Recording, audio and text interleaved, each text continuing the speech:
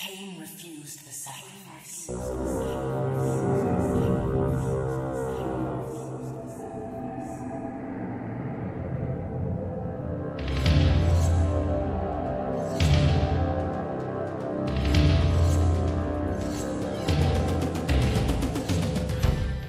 Welcome back, everybody. I'm Vladimir. So I really hope you enjoyed the little trip down memory lane as much as I enjoyed making it for you. For those of you that were fans of the Soul Reaver saga, you probably recognize the first three titles. However, the fourth one just got announced July 2nd, Soul Reaver, The Dead Shall Rise, a new graphic novel. That means, guys, that there is actually hope that they might redo the Soul Reaver saga, which would be absolutely fantastic. In fact, the whole idea of it gives me goosebumps. Let's check out the announcement. Here we are on IGN. This is where I first saw the announcement. I'll leave a link down below so you guys can check it out for yourselves. The Legacy of Kain series, Soul Reaver series, has a loyal following, okay? In 2022, Crystal Dynamics did a survey with over 100,000 people responding, stating they want more content, more Soul Reaver content. And in fact, they wanted another game. This is not the content that everybody was hoping for, but it's content that we still want, because of the fact that this is actually giving us a lot of hopes that there is another game coming. This is clear evidence that Soul Reaver is still in Crystal Dynamics' mind, which is great news for us. So, as the first new Legacy of Kain content since 2003's Legacy of Kain Defiance, by the way, Legacy of Kain Defiance and Soul Reaver 2 are both on sale on Steam right now for like $1 something. If you want to play them over again and get the memories back, I bought them. I'm going to run through them just for the hell of it.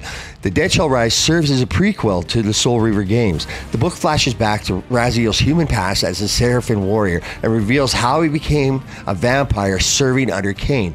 The goal is to answer some long-time running questions about the Legacy of Kain Soul Reaver mythos while introducing a new major vampire character with close ties to both Raziel and Kain.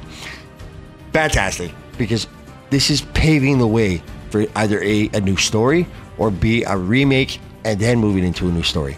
If they get what they're looking for out of this and the response they're looking for, I can almost guarantee you a Kain game is coming, a Soul Reaver game is coming. So with some more good news, there is a huge list of artists and writers and people that are involved with this that have worked on everything from Rob Zombie to Star Wars to Call of Duty to Godzilla. So it's promising to be a great novel. It's being written by Joshua Viola, as well as the products. He says that fans can expect a project infused with the same passion, working directly with creatives from Crystal Dynamics and reunited with former collaborators makes it a truly special endeavor. So which means that there's going to be a lot of the old flair in it, which is fantastic.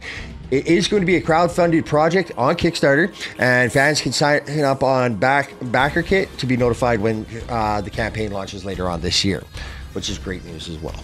Now, so as we mentioned, this isn't the content that everybody was looking for, but it's something moving in the right direction. And as they're saying here, with any luck, this won't be the only Legacy of Kain content that we can look forward to.